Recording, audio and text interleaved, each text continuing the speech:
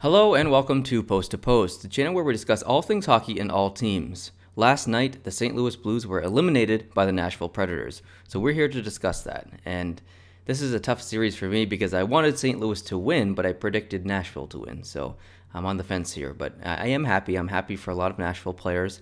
Arvidsson has been playing great. PK Subban has been playing great. Yossi, Ellis, the list goes on. Pekka Rinne has been absolutely outstanding. So let's dive into this a little bit. What's your thought on this series that just ended? Well, to be honest, I didn't predict this matchup, in all honesty, because I kind of underestimated the Nashville Predators quite a bit.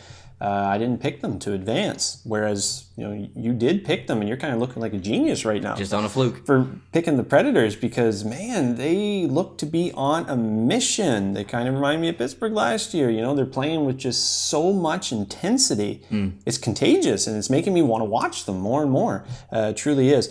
But for me, I think the big highlight for Nashville, there's two key areas. One, Pekka Rinne is lights out right now. Yeah. He's leading the playoffs in goals against average and save percentage, and as well as their offense that they're getting from their blue line. Oh, yeah. That is unmatched by any other team in the playoffs right now. And if you look at the stats for the Predators, their defense are clearly having a big input on the goal scoring for this club. They're getting so many goals, and offense from the back end, it's unmatched right now in the playoffs. It really is. And to me, those are the two main highlights for why the Predators are having so much success. Yep, the top 5 in points of the Nashville Predators so far this playoffs.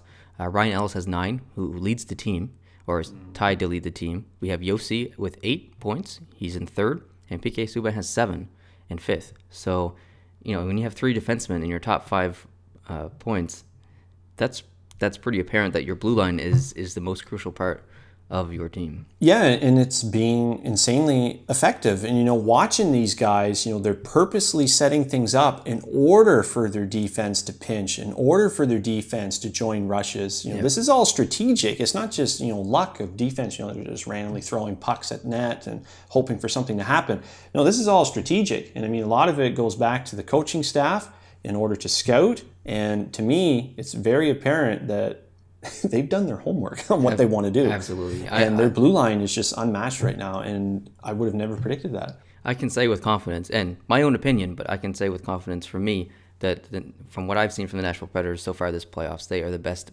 They're the best puck cycling team in the league right now in the playoffs, and it's just honestly, it's a joy to watch. It's fun hockey to watch. They're low scoring games, some of them, most of them, but it's fun to watch, and because they're having so much fun doing it. It's contagious. There's no other team that's smiled more, I think, than Nashville. They're just having a heck of a time, I guess. Well, PK Subban, that guy never stops smiling. Yeah. On or off the ice, he's always smiling. Yeah. The guy's always in a good mood. So He's quite the character. Yeah, he is quite a character. Yeah. So that's almost kind of like a hidden storyline. PK Subban's now going to the Western Conference Final, and the Montreal Canadiens are on the golf course. So that's kind of a hidden storyline here. Absolutely. If Nashville goes all the way to the Cup Final, wow, that storyline kind of grows a little bit. That's huge. Yeah, and I see a lot of outlets probably picking up on that and kind of running with it a little bit. PK Subban playing for the Stanley Cup. Montreal Canadiens and Shea Weber currently sitting at home. Yeah. So I think if they do advance, again, I think it'll become more of an analysis on that trade, Subban and Weber. But I also wanted to touch on St. Louis. Man, I feel so bad for St. Louis.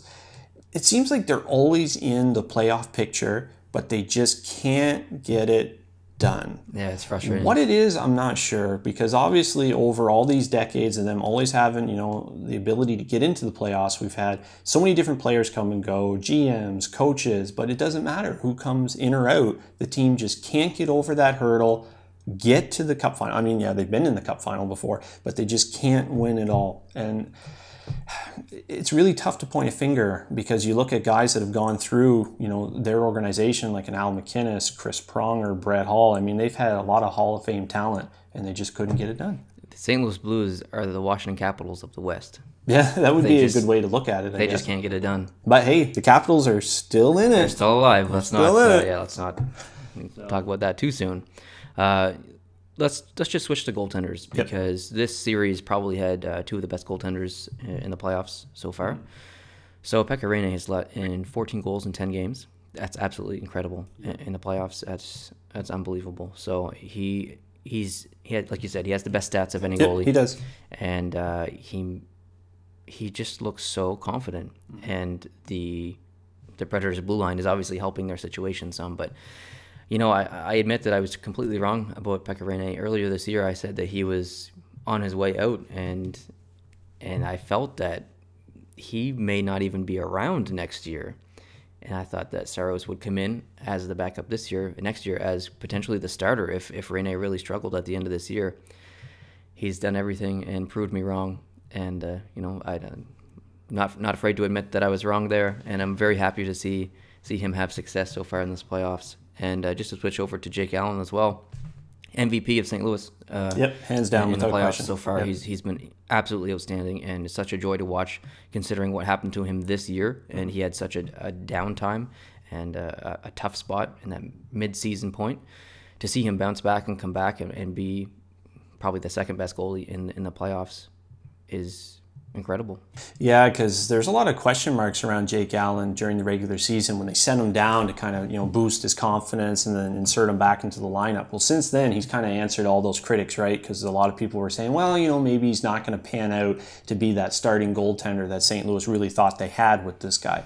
But obviously he's proved them all wrong, and he proved that he can be that guy. Based on his playoff performance this year, I no longer doubt Jake Allen whatsoever, based on what I've seen from him. But Pekka Rinne, unfortunately for Jake Allen, was just that much better in this series. The guy was lights out. And if he can continue that, Nashville could have big-time success. Absolutely. I'll never say they could go all the way because I don't want to jinx anybody by any means, but they could see success and could advance once again if he keeps playing to that caliber. But at the rate he's going, I don't see any reason why he can't do that in the next series. It's going to be fun to watch, regardless of who they play. We don't know yet, but and the fan base in Nashville, my goodness, are they ever rocking this place? I've read online that a lot of people hate on the Nashville fan base, and they're very rude. They're very judgmental, and even someone said racist.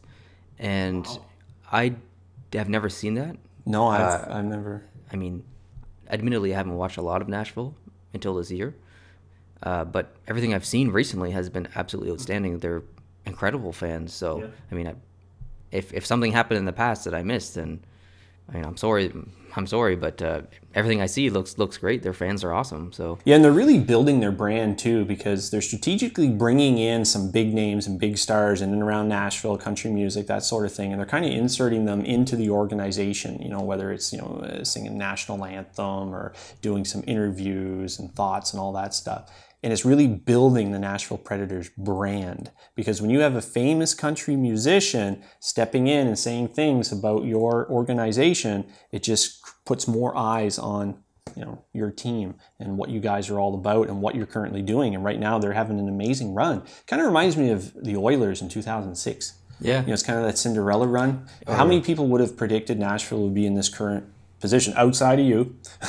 Seems like you're one of the only guys I talked to that really said, Nashville, they're going far. But in 2006, I wouldn't have taken Edmonton to do what they did. It reminds me of 2012, I think, when LA finished 8th. Right. And Jonathan Quick played absolutely amazing. Yeah. Pekka Rinne is kind of doing the same thing right now. A goalie can take you right to the cup. They really can. We've seen it so many times. Look at Halak when he played for Montreal, and then they took out Washington and Pittsburgh. That was all Halak. Yeah. I'm telling you. There was multiple games where he had 50 shots, and he would just it can happen. And I think that's when I developed my first ulcer that year with Halak, and everybody on Facebook and other social media platforms putting up that red stop sign instead of saying stop. It said Halak. I was seeing that in my sleep. I have a puck that says that, actually. Ah, shit. There it is. So I'll just ask you, how do you think St. Louis does next year?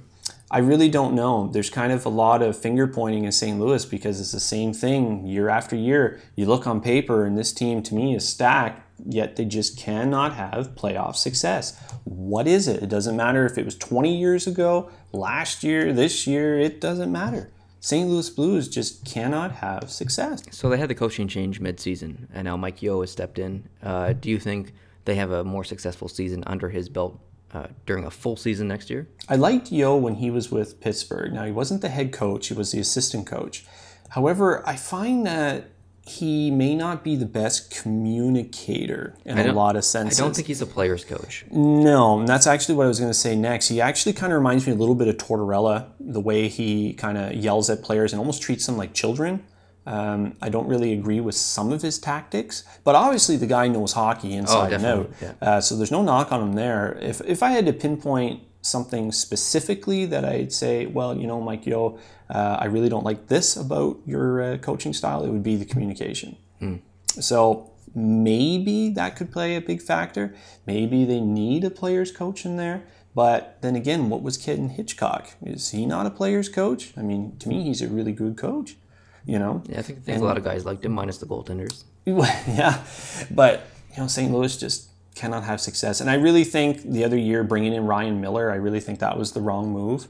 And I think if they hadn't have did that, St. Louis may have went further that other year. But that's just me, and that's all hindsight now. But what does St. Louis do going forward?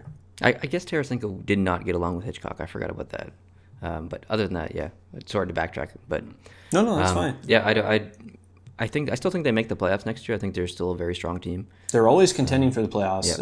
You know, that's one thing you're always going to get out of St. Louis. They're always going to be in that playoff hunt regardless. And to me, they're one of the most consistent franchises next to like Detroit. Absolutely. When it comes to making the postseason. Yep. They have great scouting.